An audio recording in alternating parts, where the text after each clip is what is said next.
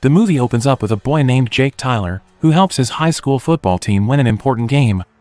A frustrated player from the opposing team makes taunts about Jake's father, who died while driving drunk. Infamously hot-tempered Jake starts a brawl. What'd you say? What'd you say?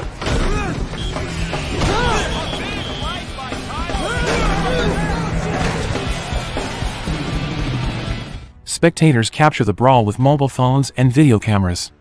Soon, the brawl is uploaded to YouTube. After the match, his friend asks if he is going to be able to hang out later, but Jake tells him that they are moving to another city, so he is going to be busy with packing. Jake lives with his mother and his younger brother. His family is moving to Florida because his younger brother Charlie has gotten a scholarship there.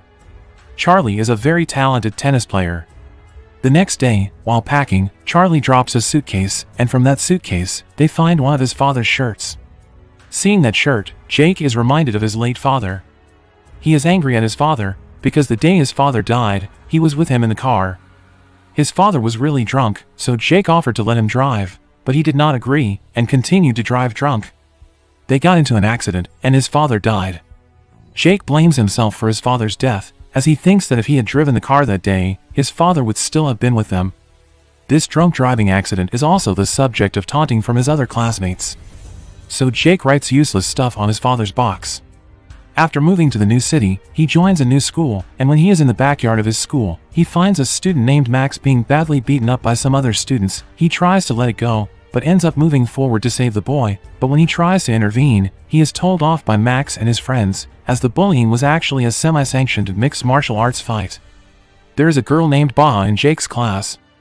During the class, Baha is asked a question that she is unable to answer, and then Jake goes on to answer the same question. The two talk after the class is over, and Jake ends up developing a crush on the girl. The next day at school, Max comes to him, they start talking, and Max tells him about one of his videos going viral in the school. He now has a rising reputation with the students of his new school, due to the internet video of him when he was a football player at his previous school, fighting with a frustrated opponent, who made derogatory remarks about his father. Jake is now famous in his new school, as everyone has watched that video. The girls know him as a figure of aggression now. One day after school, when Jake is headed home, he runs into Baha, who invites him to a party that evening. He gets ready and goes to the party at Ryan's place. Ryan is also their classmate. Ryan is a really popular boy in his school, as he is the MMA champion there, and also Baha's boyfriend. Ryan welcomes Jake into his home, and when all of them make the square, he challenges Jake to a fight. Ryan is a good fighter, and he always wants to be the best at what he does. Everyone at the party is really excited to see them fight. Initially refusing to fight, Jake readily agrees to fight Ryan when he makes fun of his father's death. As the fight begins, Ryan has an upper hand, and goes on to beat the shit out of Jake throughout the fight. The fight is filmed and posted online, becoming a cause of humiliation for Jake at his school. Stay down.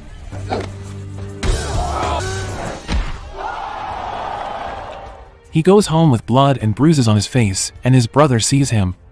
He tells Charlie not to tell their mother about it. Charlie says that he does not need to tell her, because she is going to see his face for herself. After this incident, Jake stops going to school. Max comes to see him at his house and suggests he start training, and even offers to take him to the coach he himself trains with. Jake agrees, and Max takes him to the fighting club, where he trains with a man named Jean Roqua. It is revealed that Roqua himself was a great fighter in his time. He allows Jake to join the club. After that, Baha goes to Jake's house to see him, because he has not been going to school for days now. He is however angry at Baha, because she invited him to that party just to set up a fight against her boyfriend, and now Jake has lost that fight and been humiliated. She however tells him that she did not know things would go down that road. Jake's instructor starts to train him, and he tells him that he is very strict when it comes to discipline and rules. He has a rule that forbids his students to fight outside the club. Roqua tells Jake that if he gets into a fight outside his club, he will be expelled from his club. Jake agrees, and when he gets home that night, his mother asks him about the money he withdrew from their account.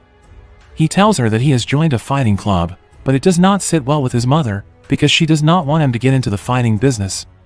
She is angry at him, but he is now adamant and continues to train with his instructor.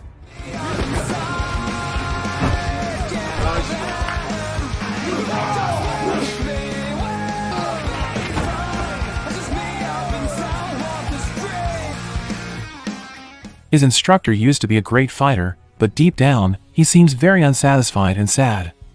However, he does not share his grief with anyone. Jake finally goes to school, but he still ignores Baha, but she wants to get close to him. She tries to make amends with him by apologizing for her role in the fight between him and Ryan, but Jake refuses to forgive her.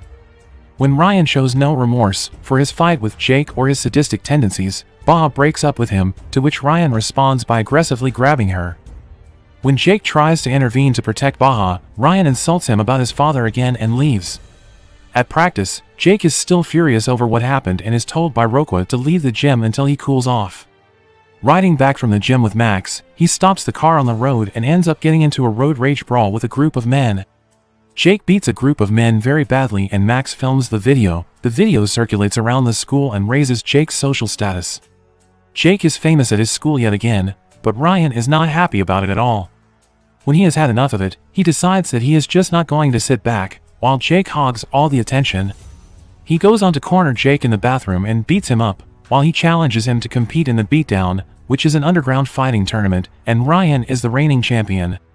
Jake goes to Max and asks him about the beatdown, who tells him everything there is to know about it, and makes Jake understand what it's about. A lot of big fighters come to fight there, and the fight ends only by a knockout. Jake's instructor on the other hand learns about him getting into a fight outside the gym. He gets really angry at him for breaking the most basic rule of the club, a rule to which Roqua makes no compromise, so he kicks him out right away. He makes it abundantly clear to Jake that he is not allowed to come back to his club. In the evening, when Jake is in the market, he runs into Roqua, and they talk about Jake's dad. He tells his instructor how his father died in a car accident when he was driving while drunk. He explains how the other boys always pick on him about not being able to save his father that night. Jake also tells him what happened at that party, and how he was beaten up by Ryan not once but twice. Roqua starts feeling bad for the boy and being empathetic with him. He welcomes him back to the club, and starts training him with even more determination.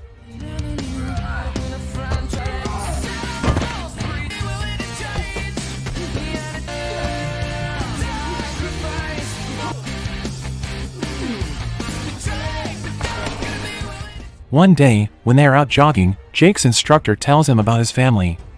Roqua tells that he had a younger brother, who was an excellent mixed martial artist. One day in a bar, a local bully mouthed off at young Joseph, who was about to fight the bully himself. His brother won the brawl, only to be shot and killed by the bully's friends. Roqua's father blames him for permitting the situation to escalate into violence, which could have been avoided.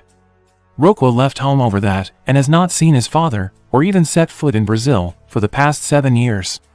He tells Jake that he does not know how to face his father, after letting him down in such a heartbreaking manner. One day, Jake's mother goes to his gym, and pays his fee for the next 2 months. This implies that she does not have a problem with him fighting anymore. Roqua also sees her, and tells her that she has got a good son. Elsewhere, Jake goes to see Baha, and apologizes for ignoring her.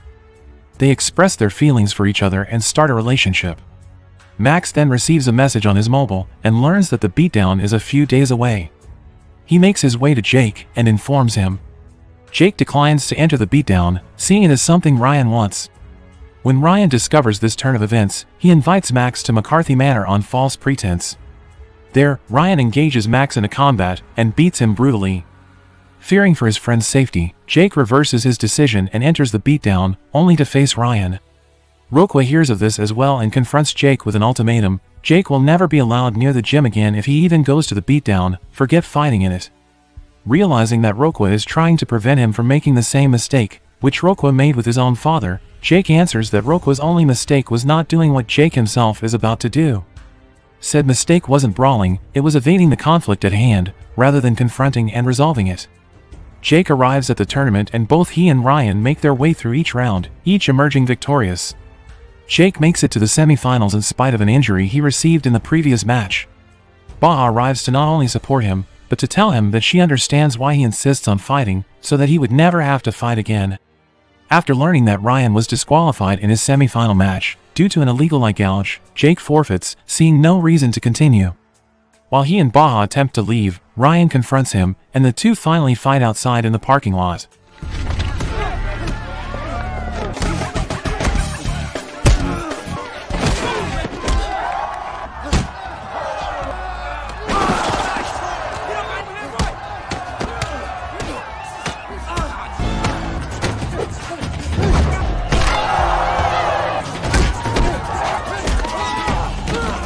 Jake is still limited by his injury, and Ryan initially gains the upper hand, applying a choke on Jake.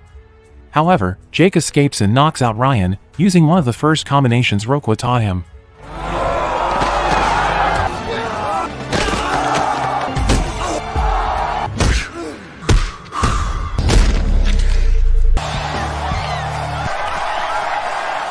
Jake is relieved, and Roqua goes to Brazil to finally see his dad. Then the movie ends.